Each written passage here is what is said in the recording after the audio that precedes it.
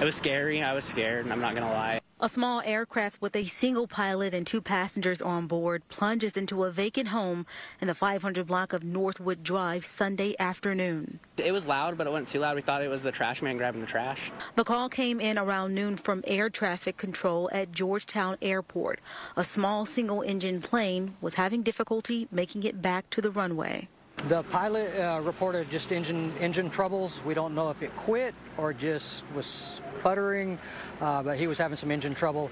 As first responders were en route, neighbors sprang into action. We came out from the apartment and ran over here, and my brother-in-law was trying to break down the door to get in because we could see the people running around on the roof. I started to actually kick the door down, and then I heard one of the victims yell at me, tell me to stop through the door. She was yelling at me, and she opened the door, and there she was, and then the other 2 people were upstairs just trying to figure out how to get down. The discovery of a staircase helped rescue the crash victims out of the attic.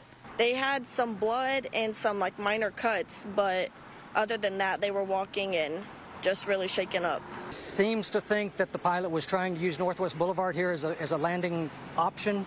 I think the power line scared him away, and he just veered away from the apartment complex behind you, and I believe he just had to make that split-second decision. The battalion chief says the crew was headed back from breakfast in Kerrville and were only a quarter of a mile from the runway. He was coming from the south to the north, and his left wing caught the roof and kind of made the slice through the roof that you see from this perspective here. All 3 of the crash victims walked away with non-life-threatening injuries. They were taken to a local hospital. I'm just very happy and in shock still, and glad that the people walked away with not very major injuries.